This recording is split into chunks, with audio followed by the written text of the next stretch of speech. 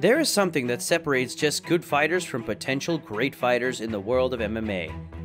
Is it the 21-0 record of Khabib, the unprecedented dominance of Jon Jones across two weight divisions, or is a fighter in Shavkat Rakhmonov having finished all of his 17 professional fights?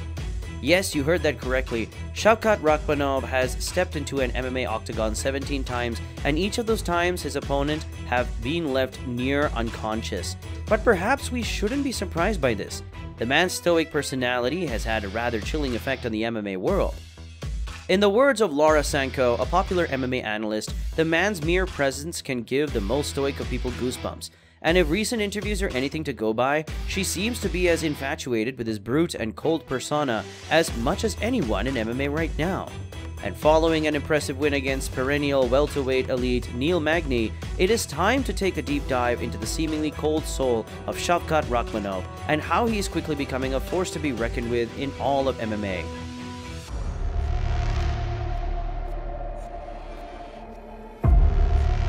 There are some fighters that you look at and for some reason a certain vibe hits you. An otherworldly energy, if you may. When Khabib used to make the long walk into the octagon, you knew before it started that he would win just by mere looking at him. The same could easily be said about Shavkat Rakhmonov. One look into his eyes and you can almost taste the unearthly chill that the man exudes. Having come from a direct line of steppe nomads and warriors, Shavkat's demeanor begins to make a lot of sense. Coming from a long line of warriors and fighters, he wasn't born with the same orientation as many of us, and as such, what motivates a normal person will not motivate someone with the warrior-like mentality like Shavkat's. This is further enhanced by the culture of Kazakhs, as they are known to place a high value on the warrior and heroic mentality of its people, a trait that Rakhmonov clearly embodies.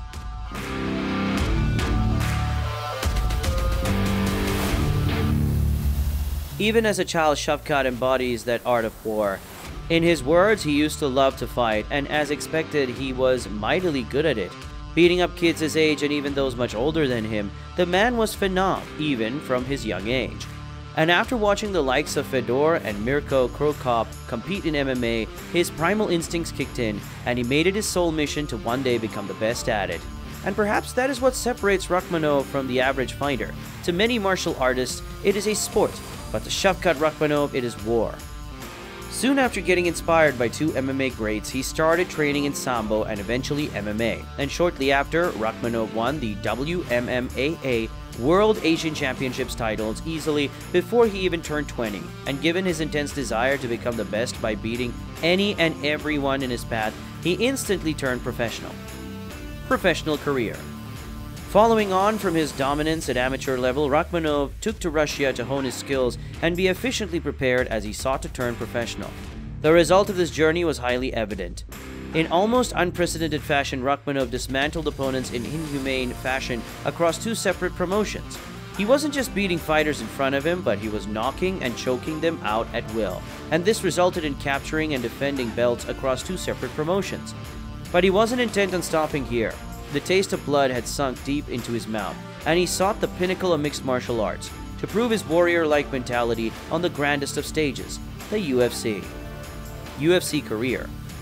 For much of 2020, MMA fights were kept to a premium because of the nature of things that affected our world, but that did not stop the UFC from snapping up two of the most talented welterweights on the planet, Khamzat Chimaev and Shavkat Rakhmonov. While Chimaev's stock grew a lot faster than anyone expected, Shavkat has been relatively kept under the radar.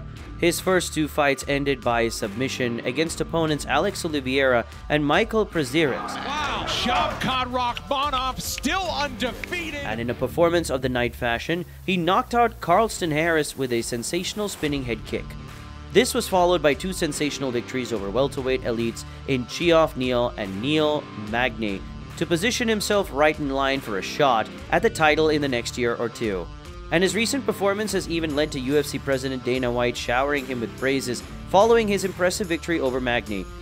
Well, tonight was a big night for him, obviously, not just because he won, but that he was in a dogfight and in a war. And you guys saw at the weigh-ins that day. He got a big pop at the weigh-ins already, and then you go in and you beat a guy like Neil, and you beat him the way that you did, in an absolute, with Dana even claiming that he was in a very good position in the welterweight division. One final. Yeah, he's in a good place. But what really makes Rakhmonov stand out? Well, if it wasn't evident already, the answer is clear to see. Fighters enter the octagon hoping to secure a win by any means necessary, and in some cases might be content to leave the result to the judges. But when you take a look at Shavkat Rakhmonov and what has driven him so far to this very moment, it is entirely different from the status quo of normal fighters. He doesn't just enter the octagon with winning in mind, but an innate sense that he is going to war. And war is only won when your opponent is left physically and psychologically broken. And this is what Shavkat aims to do. He enters the octagon with the sole, unprecedented aim of separating his opponent from consciousness. And in more than one. This is what has seen him amass a 100% finish rate. In his mind, the judges are non-existent and are mere statues filling up the arena. He enters the octagon with one sole thought: kill or be killed.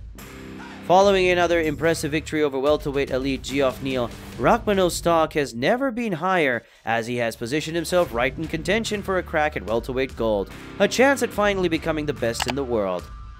But in his way stands some of the UFC's most talented fighters across all divisions, and it remains to be seen whether Shavkat can continue his level of destruction right to the very top.